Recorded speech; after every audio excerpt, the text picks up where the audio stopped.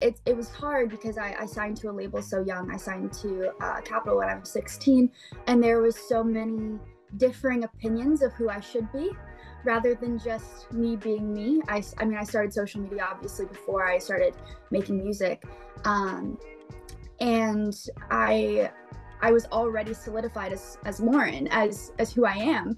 So to me, there wasn't really a need to create this persona when I already existed and I was enough for people. And I just wanted a different avenue, I guess, of expressing myself that was authentic to me. And it's hard when you have, that many cooks in the kitchen.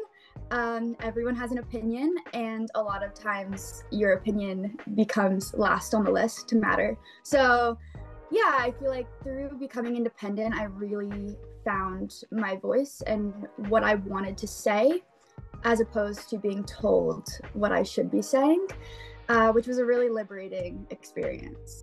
It's Kyle Meredith. Looks like you found one of the clips to one of our interviews. If you'd like to see the full version, hit my little icon there below and search within the series.